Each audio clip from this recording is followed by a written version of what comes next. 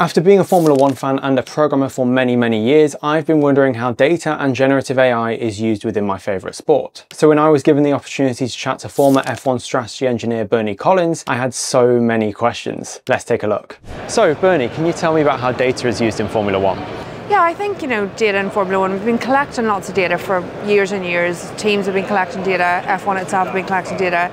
And I think now we're just at the point where we're starting to realise the power of that data and how we can use it through the generative AI and some of the things that AWS are doing to use that historic data in order to bring, the StatBot thing, for example, bring that information to the forefront, try and give us insights into historic data that we've not had before. We've been collecting data for years and not really sure what we can do with it, and now we're starting to realise the power of that data. Can you tell me a bit more about StatBot? Yeah, so StatBot is basically a method of using, AWS uses that in order to dig into F1's historic data. Okay. Try during a race to look at, okay, for example, if we have an overtake in turn 4 at Imola, okay, when's the last time an overtake happened in that corner, or how many corners, or how many times does an overtake generally happen there, that sort of information. So, like I say, we have lots of information. Overtakes is an easy one.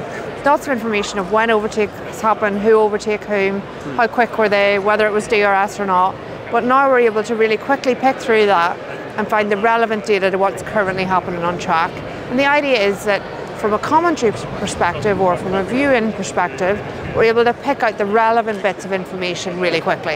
Okay, so it's almost like having a knowledge bank that you can easily find what you're looking for. Exactly. If you could pause the race and go through all of your files of information and find the bit that was relevant to that corner, it's doing that in a much quicker fashion that keeps the race flowing. Okay. And you were at Aston Martin for how many years? So I was at Aston Martin from 2015, or 14 it was then, until the middle of 2022, so 7 and a bit years. Can you tell me about how the use of data changed from when you first joined the team to when you eventually left the team? I think in all F1 teams, the use of data has exploded. If I think of a very simple example from a team side, in pit stops in 2015, we had very little information about what was happening in each corner, in the guns, in the jacks, for example. And now you can see when you watch a pit stop on F1 how much data we're collecting. We've got the automatic lights at the front of the car to release it. In 2015, we were generally using lollipops, for example, or whatever.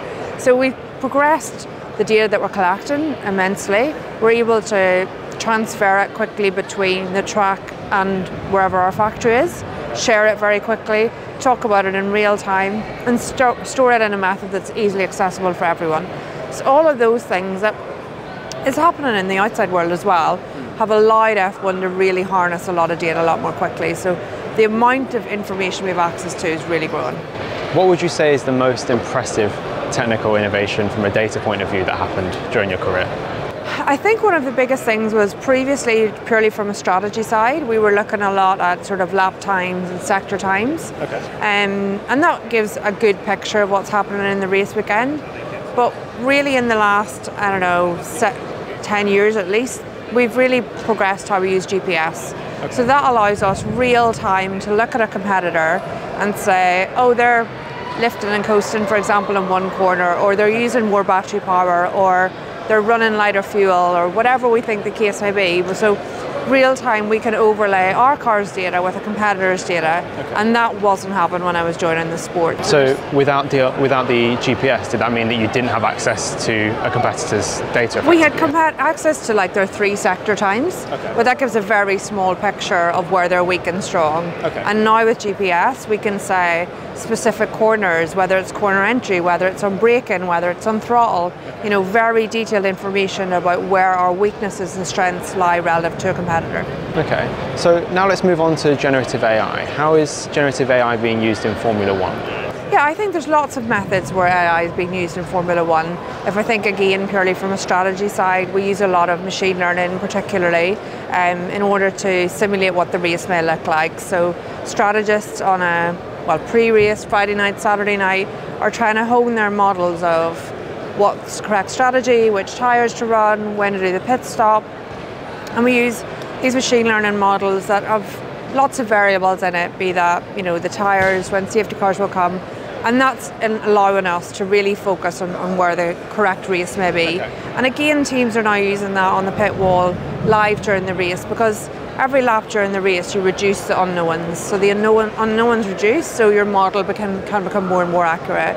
I think from an AWS side specifically, we've seen the power of AI in really being able to develop the car. So we've developed a car now that has reduced downforce disturbance in order to allow cars to follow more closely. Okay. And that's because we've been able to use the power of AI in order to very rapidly develop and simulate CFD models, and teams are doing that as well. So now that you've left Aston Martin, you've moved into a commentator role. Can you tell me a bit more about how generative AI is useful as a commentator? I think a really easy example is the AWS close to the wall fan insight. So previously you'd hear commentators or pundits saying, oh, that was close to the wall.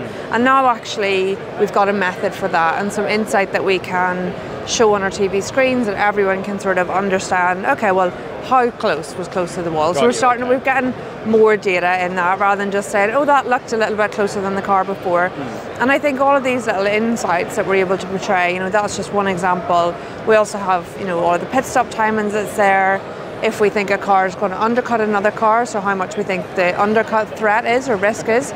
So portraying all of these little insights that really help explain to the viewer at home what is going on in the race. Because some of F1, particularly in terms of if they're not battling beside each other on track but one through the pit lane, it's quite hard to see the full picture. And now we're able to portray aspects of that full picture, and the more of that we can do, the more that we'll bring fans on board, which what is happening in the race. It almost makes telling the story much easier. I think if you look at a sport like football, you can see the full picture, can't you? Exactly. And it's just any of those statistics that we don't have to calculate live, that is being done for us and provided to us, helps us build that picture, build that story. And that should really embrace fans and make a much more interactive viewing platform. I've heard the term track pulse before. Can you tell me what is that? So basically it's a way of indicating where on track the next bit of action is going to happen, quite simply. And like you sort of mentioned the football example, sometimes it's clear you're just following the ball, so you know where that goes around the pitch. But in a race, it might not be P1 or P2 where the next bit of action is, but that's naturally where the camera goes. Because we're covering such a vast area, it's able to say, okay, we can see one car closing on another car, we can see a car's just on a pit stop.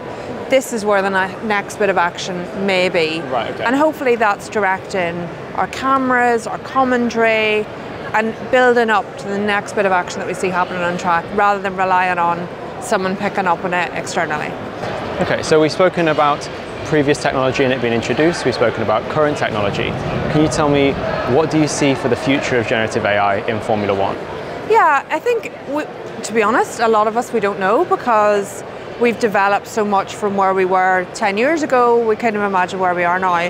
But I think there's some really interesting developments coming. I think from a strategy point of view, from a team side, there's much, much more that we can do with Gen AI, particularly with all the data that we have historically. So lots more, I think, to come from a team side, as well things like pit stop and driver well-being side. I think there's a lot in terms of saying, okay, how do we properly prepare a driver for each race that he's doing, which AWS is doing in other sports from a player side. So there's lots, I think, to come there.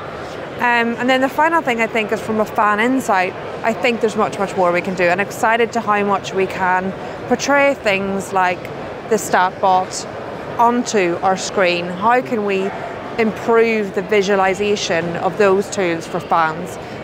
So yeah, I'm excited for where we can go in the future.